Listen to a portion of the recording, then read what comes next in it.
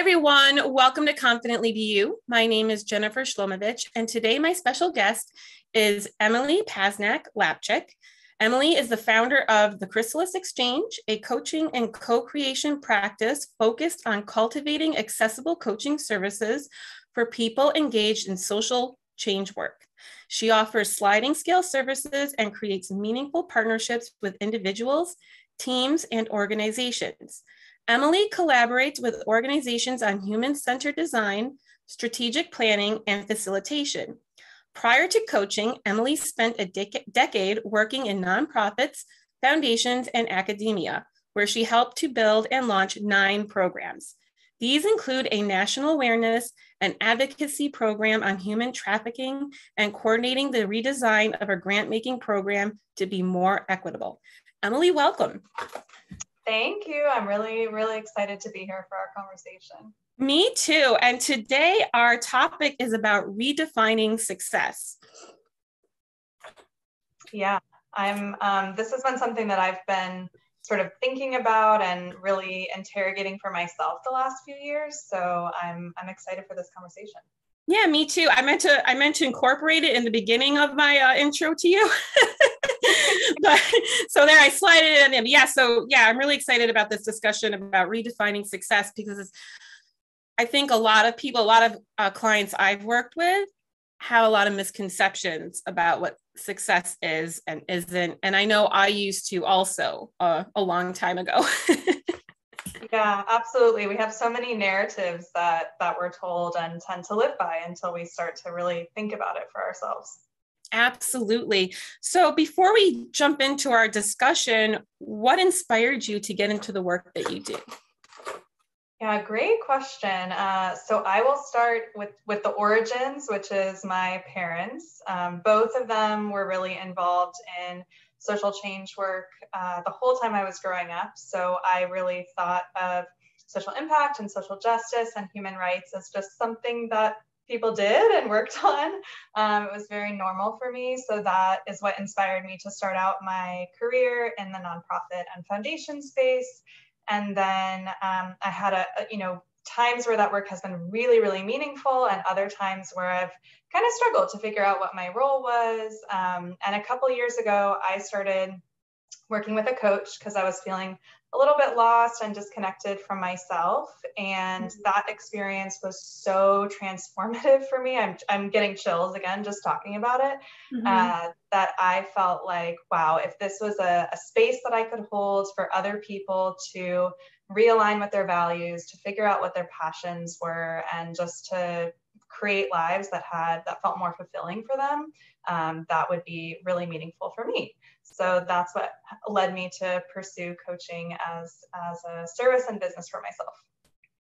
That's a beautiful story. Yeah, coaching really is life-changing. Like I didn't really know what coaching was at one point. And then when I discovered it and I was like, oh, that's really what I want to do. And when I went to school to get my coaching certification, I went there for, to help with my career. And what I realized was I uncovered all these other layers within myself I didn't realize were lurking back there. So yeah, and that's the beautiful thing about coaching is you peel back all these layers and really uncover all these different parts of yourself that you didn't really realize were there behind the scenes. Yeah, absolutely. I had similar experience and know so many people who have just felt that personal transformation and those big shifts as a result of coaching. So it's beautiful that you've had that experience too. Yeah, absolutely. And so what are some of those common narratives that are out there about success? Yeah, so there's so many, right? And it really does vary from culture to culture. So it can change depending on your circumstances. A lot of the narratives come from our family. A lot of the narratives come from the communities that we grew up in, the cultures that we've worked in different aspects of our career. But generally, especially under a lot of like the isms that we live under, and I'll probably mention capitalism a few times during our conversation, a lot of it is focused on, how can I make a lot of money? How can I go to college? Can I buy a house? Can I climb the ladder at work? Maybe being in a long-term relationship, raising a family. I mean, the list can go on and on. And if we start to break that down, if success means more money, if success means constantly climbing up at work or striving for a higher position, if success means being in a long-term relationship, if success means fitting into all these social norms, a lot of those concepts are really, striving for more. Mm-hmm. And what happens when we're always looking for more and when we're always looking for the next thing is we're never really satisfied. We're lacking that fulfillment, because when we're always looking for what's next, we're not focused on what it is that's bringing us joy in the day-to-day that feels valuable to us. And part of what also happens is we get into this comparison trap where we're looking at other people who fit into these narratives of what we've been told is successful or what it looks like to be successful. And with social media nowadays, especially, there's so much of this kind of almost performance that many of us put on that isn't necessarily real, and we don't see all like the messy parts, and we also don't see a lot of the parts that have to do like outside of career too. I feel like career is such a focus around success. So some of the things that you can start to think about is if you're at a place in your career where you really love your job and you love the work that you do and you're in a good position and you're making enough income to feel, to have stability, then what does it mean to feel that need to grow and to go up in the corporate ladder? And one of the things that I started realizing as I started advancing in organizations was that a lot of that like work that was really meaningful to me, I started doing less and less of it. I started doing like more of the administrative work, more of the budgeting, more of the leadership, and I found satisfaction in other ways. But in some ways I lost kind of like the essence and the passion of what I was doing. So yeah, I'll kind of pause there and see what your responses are. Yeah, I can resonate with what you're saying. It's interesting, before our interview, I haven't asked myself what my definition is for success in a long time. So I was kind of curious, because our definitions for things can change, our values can change, and things can change as we evolve and change. And so I asked myself what my definition is for success. And I was actually surprised that it's feeling happy with who you are while taking action towards the things you want. And so that just fits in everything you were saying, because before I used to be like, oh, my career has to be a certain place. I have to be married. I have to be this. I have to, all these different things, the social conditioning, and especially career and money, I think has always been like the big pressure on me and a lot of people. And so to see that definition changed for me, that it's just about being happy about where you are while also reaching towards the things that because if we need something to fill a void, if we're happy, if we need something to make us happy, it's not really going to make us happy, because we're trying to fill like this empty hole. It's going to be like a black hole where you're just like, and then like what you were saying, always chasing that next best thing. There was a podcast I listened to a couple of years ago where they were talking about this, and they're like, it's like chasing the horizon. Like you get to the horizon, it's just going to keep going and going and going. There's really no end to it. So seeing that definition, it really showed me that there's been a lot of inner shifts within myself that I kind of knew, but just by asking myself that simple question, I realized how much I've evolved in the past couple of years. Yeah, I love the metaphor of the horizon.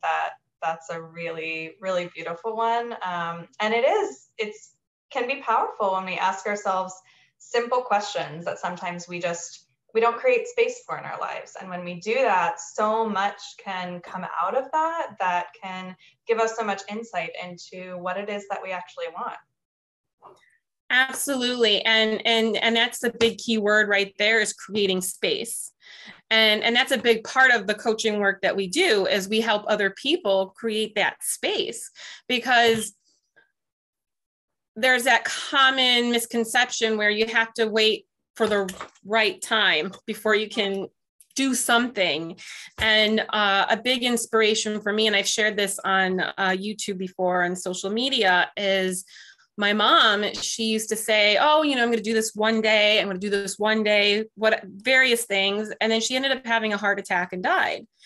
And I call that the one day trap. And we don't have one day. The stars are never going to be in alignment. There's never a perfect time. If you want something, then you have to create space for it.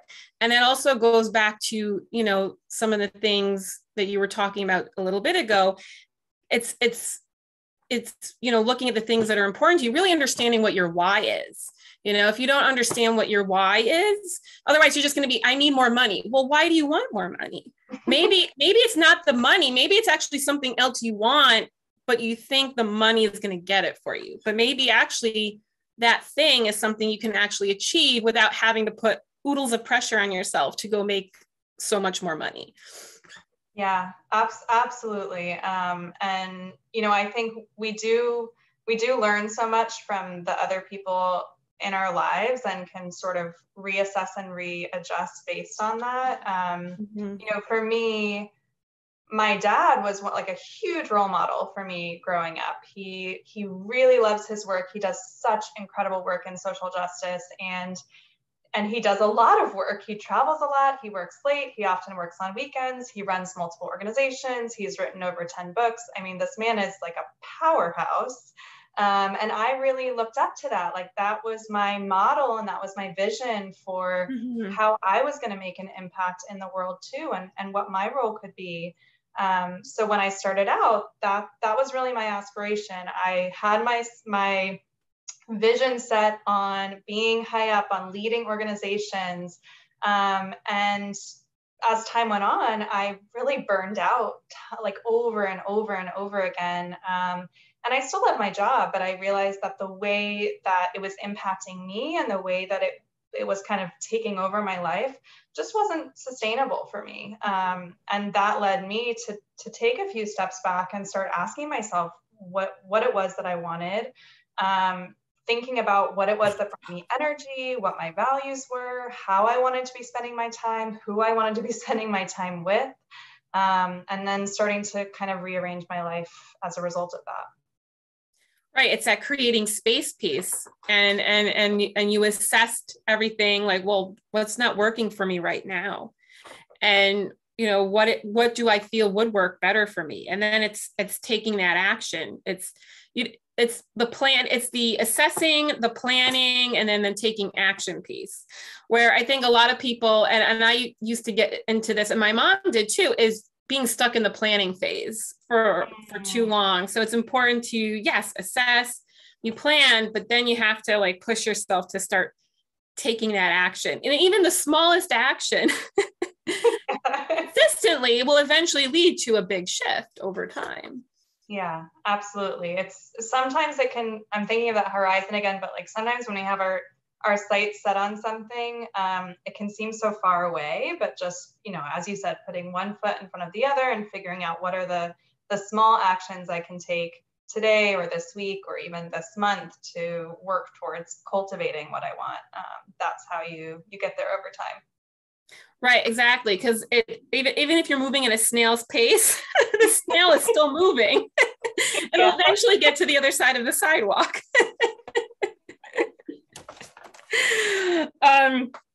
Yeah, great. It sounds like you're doing some really amazing and important work in the community with everything that you're doing. And so to get back onto the success, how have you redefined success for yourself? Yeah, great question. And I really want to emphasize something you shared earlier, which is that this changed for you over time.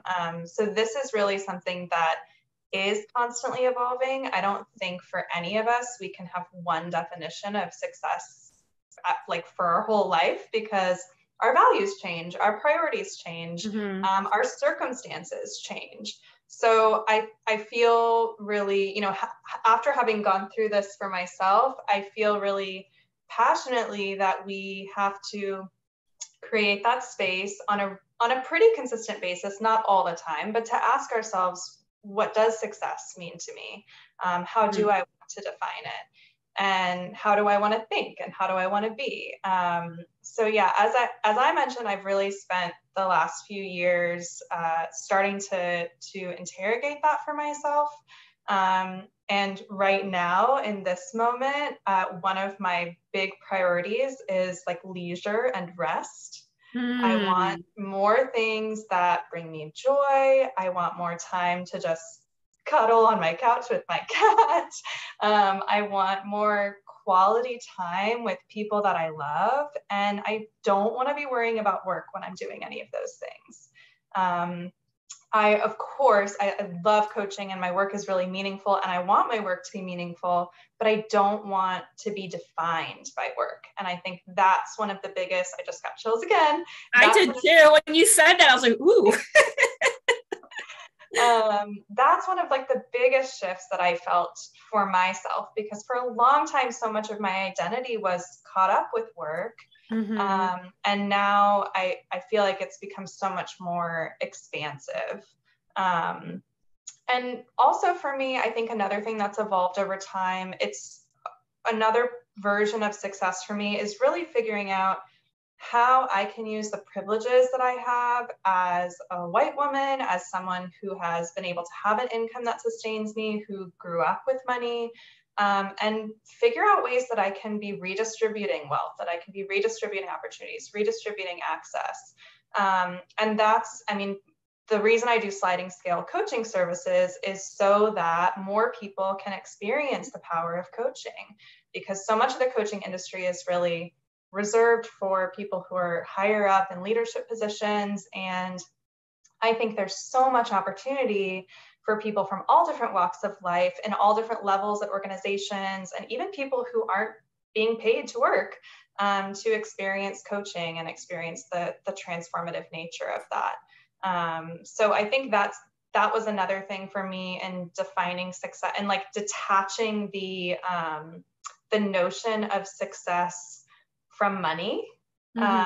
Because in building my business, I'm not as focused on, making a six-figure business or all these things. I'm really focused on how I'm living my values through my work and using the place of privilege that I've been in for so much of my life to be able to create more access and opportunities for people in the, and I'm not naive to think that sliding scale coaching is gonna change equity, but I think that that's something that for me is really important to me. And again, that detachment of wealth and success and income and success has been a really important thing for me to reframe as well. That's really beautiful. And you're right. It's coaching can be very expensive, and a lot of it is on the high end price tag, which it's such amazing work and can be so life-changing that all people can benefit from coaching. And I think that's amazing that you've created space to help those who wouldn't be able to afford it otherwise. And that's going to have an impact too, because you help one person, even just one person, and that person has a family, and the things that they benefit from that is going to help them and trickle down from all of that. Yeah. And so it's great that you've created a way to help all types of people. Yeah. And I think another thing that just came up for me while you were talking too is, so many of us, whether we're conscious of it or not, have been able to pursue careers or pursue jobs because of, and so much of our society functions because of unpaid labor, whether those are, stay-at-home parents, whether those are children who are caretakers for the elderly, whether, I think there's, many of us couldn't go to work every day and couldn't pursue the careers that we love or the passions that we have if we didn't have that backbone to our society that's allowing us to do so much of that. And on success, you can be really successful as a stay-at-home parent. You can be really successful at doing unpaid labor. You can be really successful at doing, like, creating art in your free time and not having it attached to that monetary value. So I think this is like, for me, a capitalistic narrative that we need to break, is that tie between success and money. And when we do that and create the space for people to reframe success and define it in their own ways, that can be really powerful. And we as a society can start to value all sorts of things in a different way. Absolutely. As you were talking, the word that came to me is liberating. It's liberating when you just focus on the things that bring you joy and happiness, that are meaningful for you, without tying that money piece to it, because it puts a lot of pressure. Yeah. When we get into that lack mindset, and it creates that discontent. And there are people who do have a lot of money who are not happy. They don't enjoy anything because they're too busy trying to make money. And so it's really great to be shedding that light to show others that, your success doesn't have to have a dollar sign on it. It doesn't have to be about what you're making. And parenting is a very rewarding job. And to be able to, help a human being evolve and grow before you send them out into society is also very important work. As well. And one other thing too, I wanted to jump back, as you were speaking a little bit ago about taking time for, doing things that are happy for you, that are fun to do. And I started doing that. My theme for February was trying to incorporate fun back into my life, because, and I took a pause for my channel for the month of February, because I needed to just take up, I was recording interviews, but I wasn't posting content. I just needed to take a break from it. And I haven't done a puzzle in a really long time. So I started working on a puzzle here and there. I started, doing things and it felt awkward at first, because I'm, working full time. And then I also have a family. I have a 16-year-old son and my husband. And so, trying to find time with them, and then also time creating for my business and supporting clients, and like all these different things that I felt guilty for having fun, but I realized I know the value of having fun, and I help my own clients carve out that space for them, but I wasn't doing it for myself. So February, my theme was fun. And so that included doing a puzzle, that included just watching something for the fun of it, reading something for the fun of it that didn't have to be some type of personal development or coach related thing. And just, it really was very helpful, because when you do that, it's actually productive, because when you alleviate that pressure, and especially when you haven't given yourself that space to have fun, to go back and do things just for fun, there's something luxurious about that.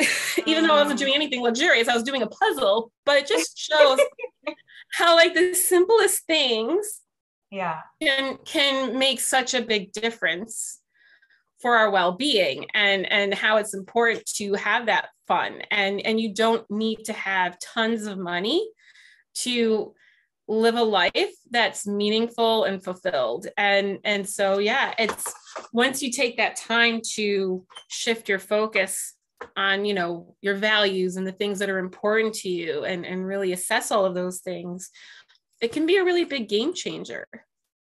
Yeah, I love that you took that month to reconnect with fun and to do puzzles and to do those things that bring you joy. And I also love that you highlighted that you're supporting clients to do it, but sometimes you weren't doing it for yourself. Even just so often as coaches, sometimes I'm in a session with a client, I'm like, oh, like I leave it and I think I need to do that too.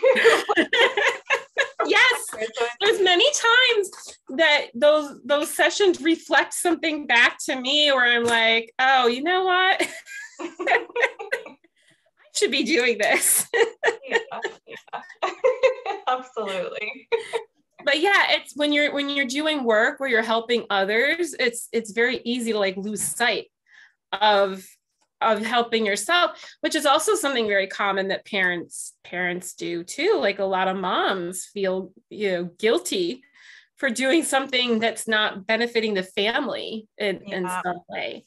And I know a lot of moms who you go through a period of time where you lose your identity and you don't know who you are after you bring in this human being, because who you were before the baby, now you're like, oh my God, I'm a parent. And then everything becomes about them. And it's very easy to lose that identity and try to go back and figure that out.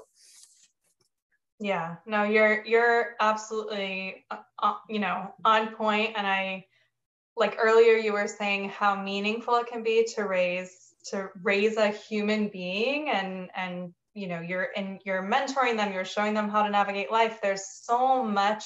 I mean, arguably the most valuable job that anyone does is being a parent or being a caregiver and raising a child or children into this world. Absolutely. It is very, very important work. This has been such a great conversation, and I'm so glad that you came on here to, talk about this and share your perspective on this really important topic. And before we wrap up, what are some tips? I'm getting tongue-tied out. What are some success tips that you could share for anyone who's watching this? Yeah, I mean, this is a great question, and I've thought about this a lot. I think it's just so important for us to consider, like, the question that you asked yourself before this session, like, what does success mean to me? It's so much of the narratives are so cultural, or, we experience them as a community, but the definition, your own definition of it, doesn't have to be that. It can be like so deeply personal. So really the bottom line here is it doesn't matter how I've defined success or how Jen has defined success. This is true. What matters, it doesn't matter what anyone else in the whole freaking world defines. Like it matters what you want. So what life do you want?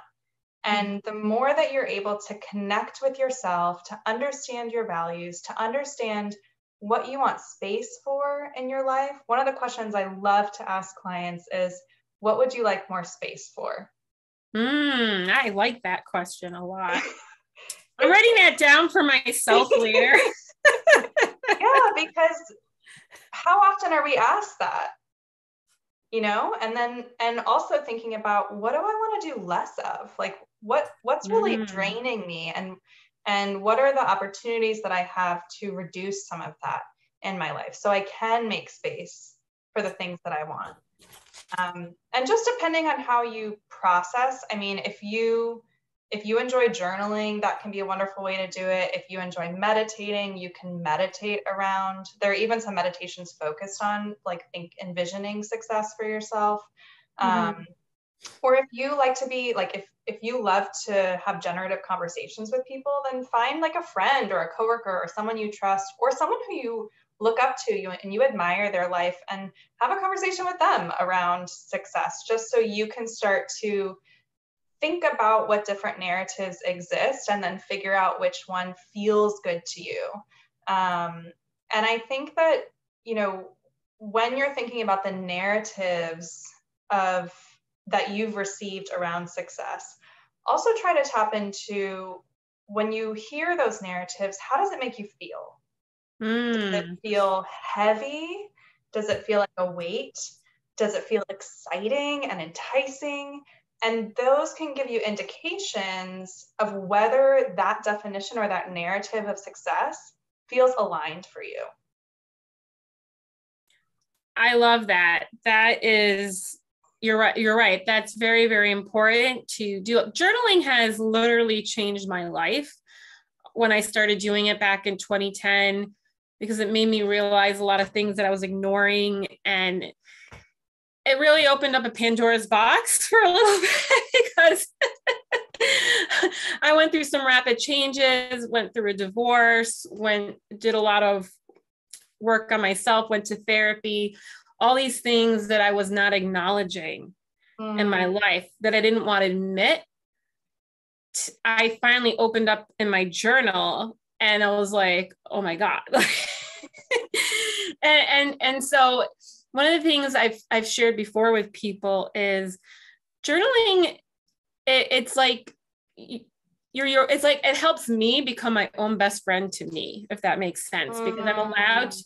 One of my favorite things that I do, I still do it to this day, and it started back in 2010 when I started to really take an honest look at my life, is I love to go to a coffee shop by myself or a cafe once in a while with my journal, and then I'll just, sip tea or coffee and have something, and I'm just sitting by myself, and there's something that is very like liberating and comforting and just allows for that connection. Because at home, I could do the same thing at home, but I can easily get distracted. I feel like it's a different energy.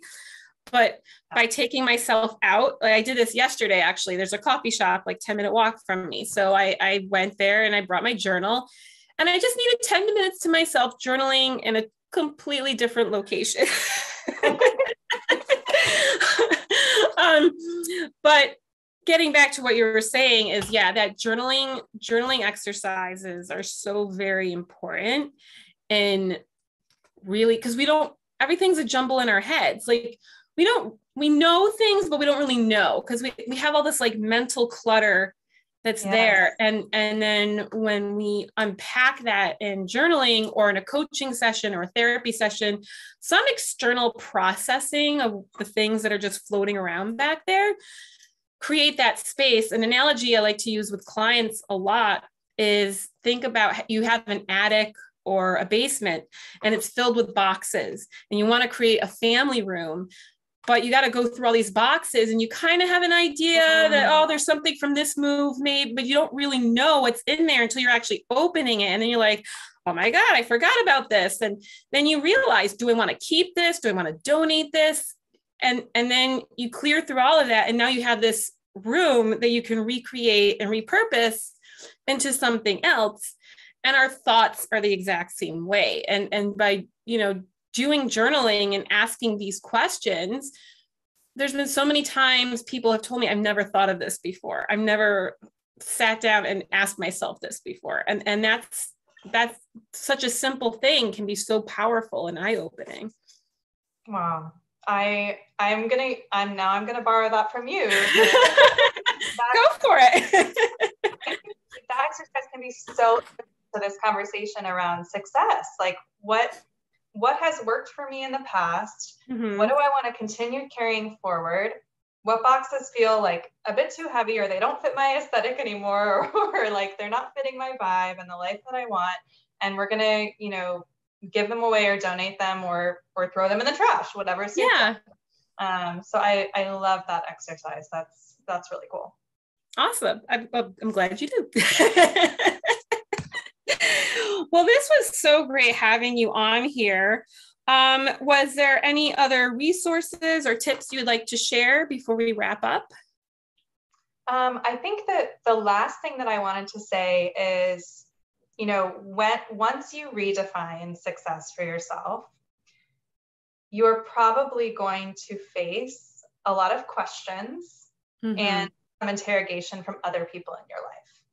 And I have had, in my experience, I've had to spend time almost convincing other people around why this new definition or this new vision for my life is meaningful for me.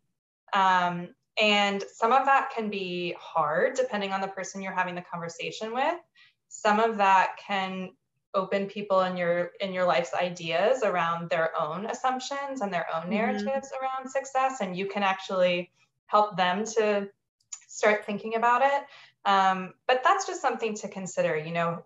How are you preparing yourself to share this out and to express it, and to stand firm in your belief and the things that you define for yourself. And it can be easy to fall back into that trap of just going back into the norms and the expectations that others have of us. So even you don't have to convince anyone. Your definition is what's going to work for you. And just knowing that and standing firmly rooted in that can make a huge difference. So that's the last thing I wanted to say. And I've, again, just had a wonderful conversation. I feel like I could go on and on about this, but it's been a huge pleasure in just exploring this topic more with you. I'm really happy you made it. And if you ever want to come back and talk about another topic, you're welcome to come back and have a discussion. I just wanted to circle back to what you were saying. You're absolutely right, because people are used to us being a certain way. And when we changed our way of being, there are going to be people who might embrace that. And then there might be certain people who won't embrace that, especially those who might have benefited from you being a certain way. Maybe they relied on you. Maybe you weren't setting boundaries with them and you were giving so much of your energy to them. And so that's such of an important point to bring up, is being prepared of that pushback that you might have from other people. It's especially when I, for example, I've been vegan now for almost 5 years, and I'm the only vegan in my family. So I'm also vegan, so. Oh, great. Well, something else we could talk about another time. Yeah, so that I get all kinds of questions, and my husband's very supportive of it, but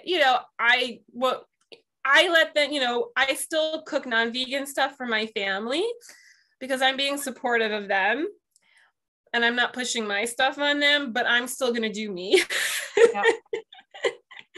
And so we found a way to create space for everyone to coexist that works for them.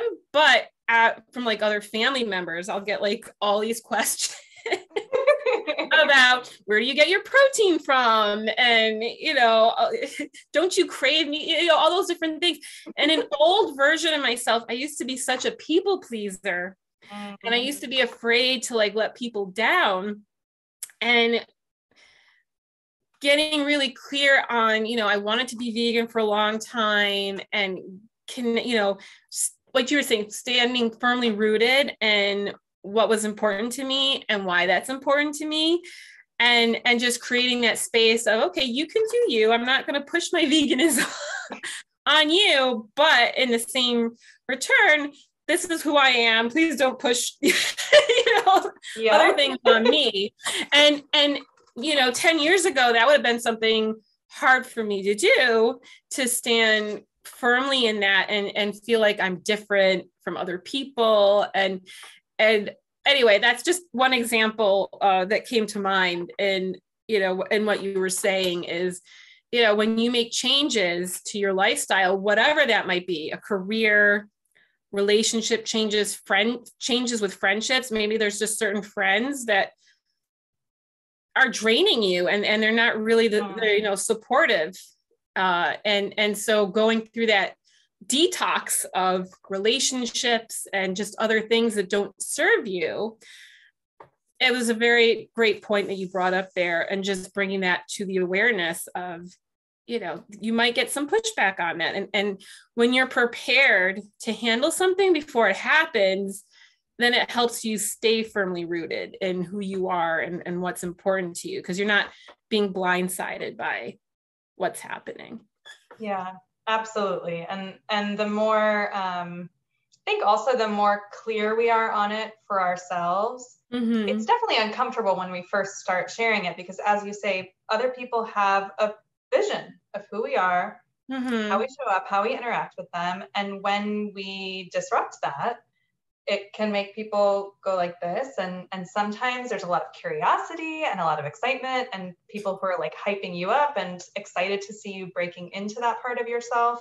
And other times people are like, I don't know how I feel about this. And maybe they're, they're not so comfortable. They have lots of questions and all the things in between. So yeah, I think the more clear you are on it for yourself, the more confidently you'll speak about it. And the more that you start having those conversations, it also just gets easier. And the more you step into yourself and your authentic self and show up in that way, the easier it becomes. Absolutely. Well said. Well, thank you again for, coming and having this really amazing conversation with me. How can people connect with you? Yeah, so I am really active on my Instagram account. It's at Chrysalis_Exchange. And I know it's a complicated word, so I know it'll be in the notes. I'll put all links in the show notes below. Yeah. So yeah, it's just a click away. Yeah. And I'm also pretty active on LinkedIn. And I just really love connecting with people. I love hearing about your stories. I love hearing your questions that you have, and connecting with, people who are involved in social impact, want to be engaged in it, or are coaching, are not coaching, are interested in it, like all across the board. I love hearing people's stories and sort of where they're coming from. And I would love to hear, how your new definitions of success that you come up with after this conversation too. Love that. And if you want to put in the comments below this video, if you want to share your definitions for success, that would be amazing too. I love that. Awesome. Emily, it was a pleasure having you. And you're welcome to come back to discuss something else sometime if you like. And I will put all of the notes and the links in the show notes below. Thank you everyone for joining us, and I'll see you next week. Bye. Thank you.